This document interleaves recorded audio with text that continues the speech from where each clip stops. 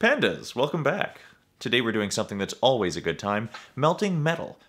But we're not doing it just for fun. No, the way we do things around here, we make money recycling scrap metal. At least I do, and you can too, by following this guide to everything you need to know for simple, at-home DIY melting and casting. This time with pewter. Alright, now we'll proceed under the assumption that you've already watched the melting lead wheel weights video. So if you haven't seen that, links are all around, go check it out and come back. Because, with that out of the way, you'll understand there is a market of ammo casters who need clean lead, and in order to get a good casting, they'll need to add tin to that lead. Tin is worth more than lead, by quite a bit, so if we can get it cheap enough, the profit available could be significant. What follows is a brief adventure of what that could look like. Right, so we're at the first location. I don't know how many locations this is going to take, but we've got a short list of necessary items. And beyond these, we're going to see how much pewter we can find for a reasonable price. We're at the Valou Village, the VV Boutique.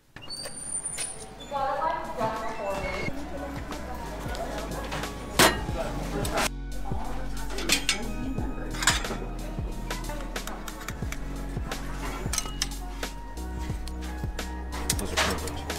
Do you want me to hold them? Thanks.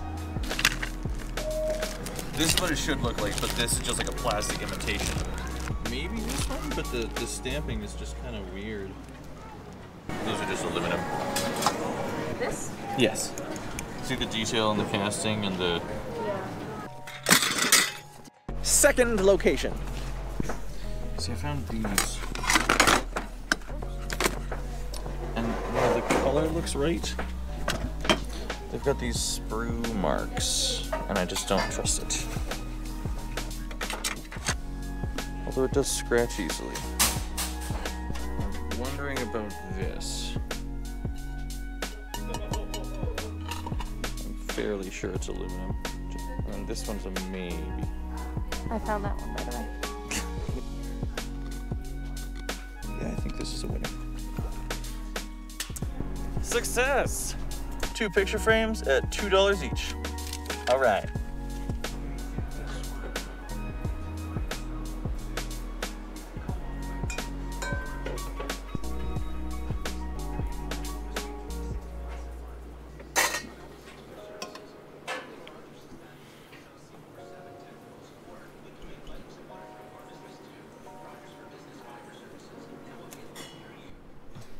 Welcome back.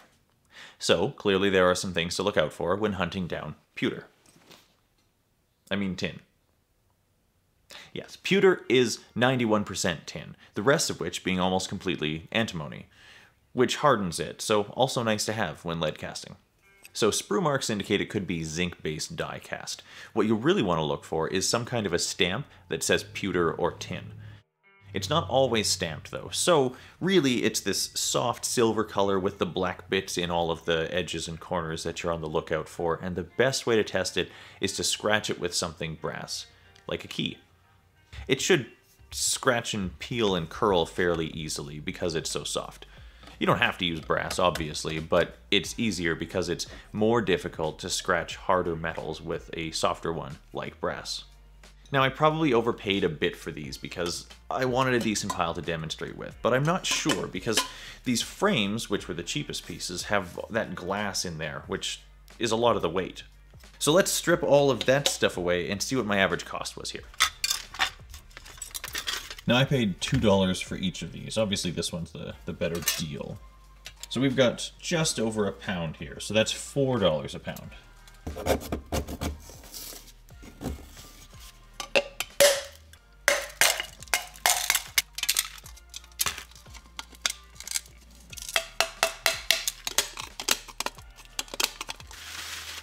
Look at all that. Empty. Beware of candlesticks.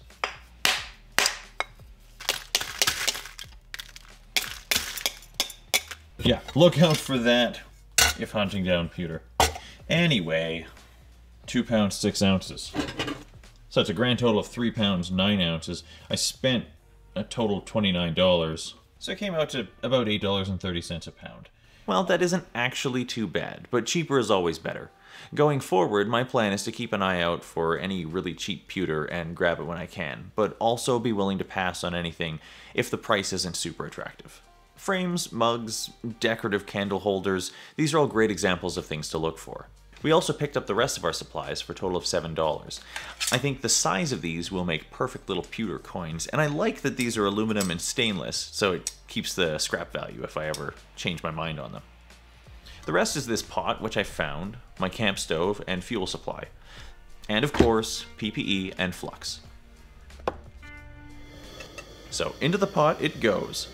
These should melt fairly quickly, as the melting temperature of tin is only 231.9 degrees Celsius or 449.5 Fahrenheit. Much lower than lead.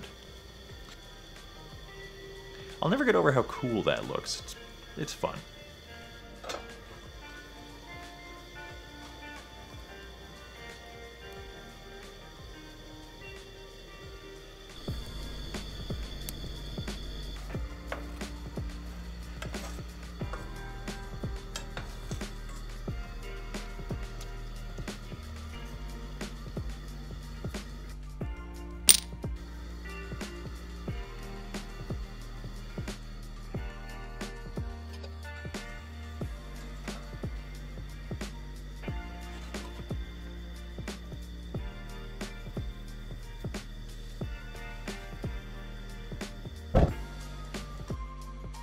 We want to flux it a few times to make sure we release as much carbon as possible.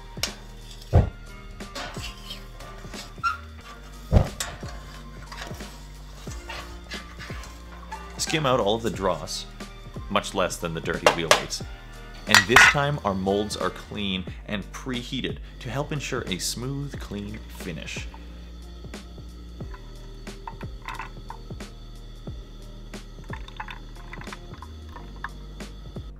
Safely pour our tin and allow to cool before serving.